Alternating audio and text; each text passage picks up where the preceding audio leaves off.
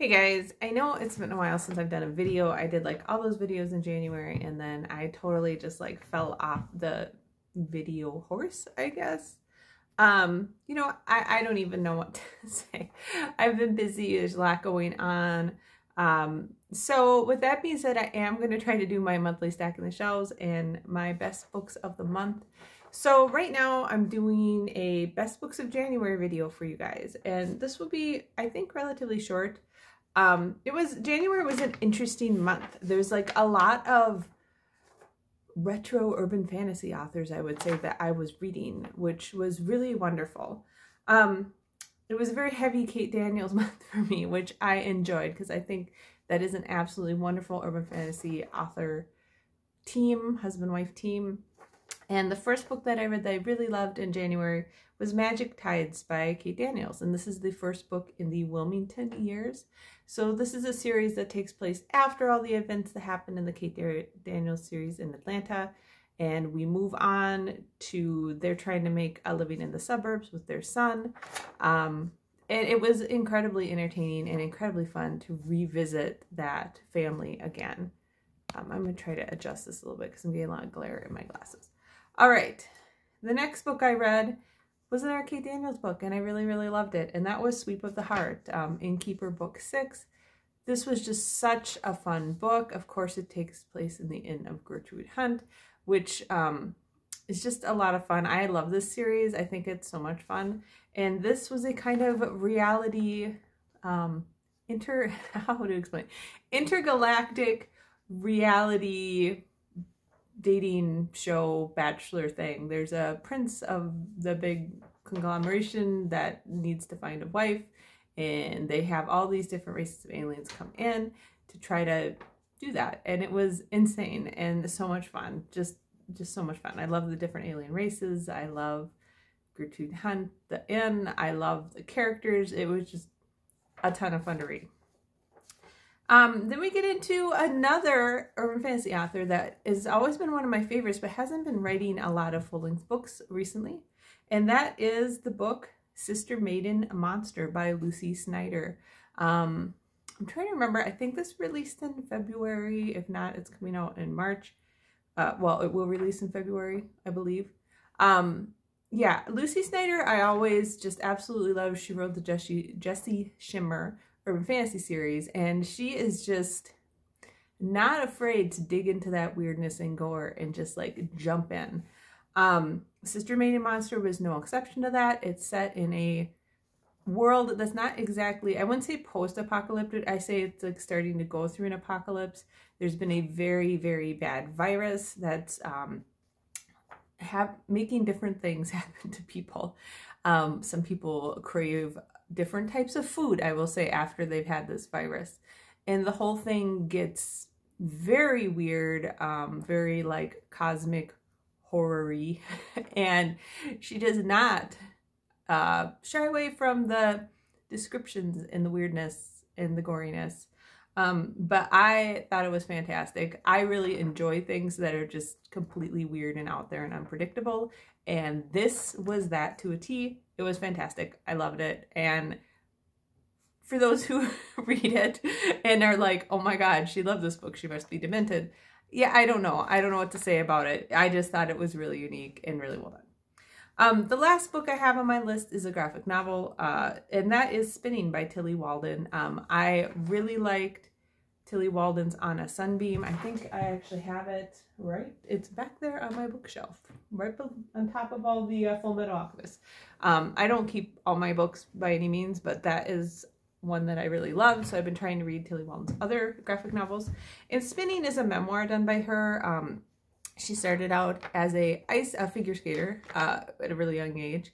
And as she got into her teen years, she realized that she was both gay and that she just didn't like the pressure of the ice skating and the whole community. And so, you know, it's basically about her kind of coming of age, finding out these things, and then making a life for herself that was something that she wanted, but different from what everybody thought she should be doing, which is difficult, right? So everybody thought she should continue to go and be this wonderful figure skater, she didn't want to. She wanted to be a graphic novel designer. She wanted to be an artist and tell stories. So I really enjoyed it. I thought it was superbly done. I just really I like how Tilly Walden makes everything. Like, her characters are so real. The illustration's well done. It's easy to follow. It's just, the stories are just so engrossing. So I really enjoyed that. So 4 books in January that I gave 5 stars to that I really enjoyed. Again, a little bit of a retro open fantasy vibe to my favorites, with 2 Alona Andrews books and 1 Lucy Schneider book, but then also a graphic novel in there. Yeah, I've been busy. I don't really know what to say for myself, except for, you know, last year I took the patent bar exam and I was trying to get into that. Because of that and because of COVID, I had been pretty into like weightlifting and doing a lot of like boxing and stuff like that, and I kind of dropped some of that. So I know this is pretty typical for January, but I actually started doing a lot of this in November after I passed the patent bar. But I've been just doing a lot of work on working out, on getting my body back to where I want it to be, strength-wise and flexibility, endurance-wise, and all of that. So I've been doing a lot of weightlifting. I've been doing a lot of VR boxing. I do love my supernatural boxing and Beat Saber and stuff like that. It's been nice enough that we finally be able to go outside and walk again, which I love being outside and going on my daily. We do like a daily 3.5-mile walk, me and my husband. But it was so cold and then so snowy and icy that we just haven't been doing it. But this last week it's been in the mid 30s and 40s, and I have to be honest, it feels like tropical outside. It's so amazing out. So we've been doing that, and I've also been trying to modify my diet a little bit for the weightlifting in order to just get quicker muscle recovery, and that just means I'm increasing my protein intake and kind of decreasing my fat and carb intake a little bit. So really watching my macronutrients and keeping track of all that. So all that takes time, and I've been working on that more. I have been reading a lot, which is nice. It was just really nice in like December, January to get into just reading a lot again, because I love reading. But last year I spent a lot of time reading while studying for the patent bar, and I was just getting a little burnt out on reading. So that's kind of what I've been spending a lot of my time with. My son is a sophomore this year. He's actually taking his driving test as I'm recording this. Fingers crossed. It was requested I stay home because I get a little stressed out about these things. So I am staying home waiting for the results. He should be taking it in about 30 minutes. They had to drive kind of out like an hour away from our house for us to get a time. It's been super backed up. I booked his driving test like 5 months ago, and we still had to go kind of out a bit to get a time.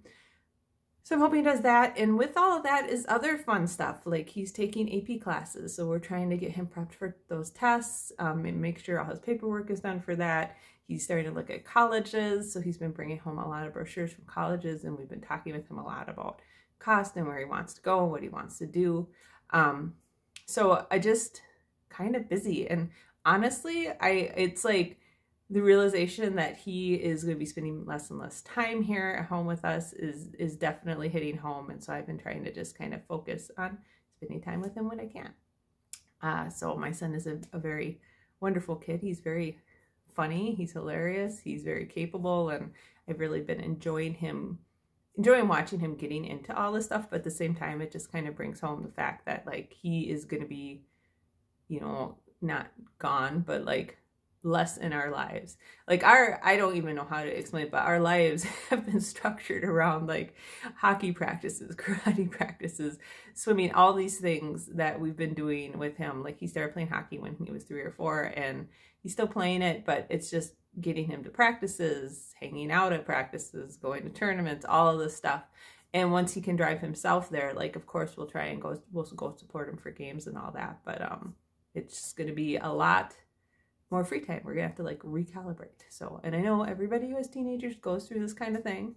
And even him talking about jobs, like he's trying to figure out if he wants to be a hockey referee over the summer, or if he wants to work at the summer camp, or, I mean, he's got a lot of options and he's trying to figure it all out. So, that being said, we've been busy, and so not many videos. It just hasn't been something I'm super excited about doing right now, but I will try to get a couple a month.